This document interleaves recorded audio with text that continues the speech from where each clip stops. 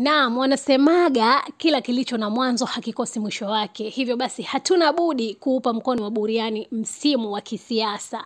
Kwani heka za siasa zote zilizokuwa zinatupea tumbo joto, hatulali, hatunywi, hatuli tukashiba, tunataka kujua nani ni nani na nani ni nani. Hivyo zimefika mwishoni na tumejua rais ni nani na aliyeshinda ni nani na aliyeshindwa ni nani. Hivyo basi pongezi kwa walioshinda na vile vile wale walioshindwa tuwatie mioyo na watajaribu msimu mwingine, inshallah Mungu atawabariki pia nao watashinda kama ni riziki zao, manake kila kitu kinaenda na riziki.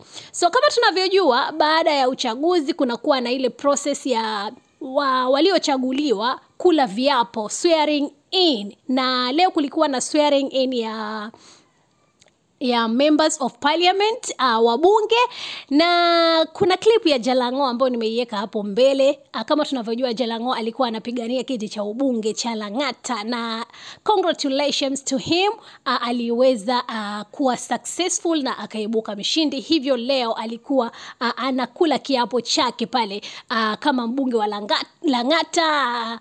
Najua tena kula kiapo, I swear I will tumikia watu, sijui nini, mimi sijui kile kiapo huwa kinasemaje, lakini hapo mbele kuna video nimekuwekea ikimonyesha Jalang'o akila kiapo cha kuwa atawatumikia wananchi, atafanya kazi kwa bidii na vitu kama hivyo. So niweze kuniandikia comment yako hapo kwenye comment section ewe mpendwa, na vile vile nikusihi usikose kusubscribe na kulike, na la muhimu kabisa usikose kubonyeza alama ya kengele ili uweze kupata notification wakati wowote nitakapo post video. Nakupenda sana, until next time, bye.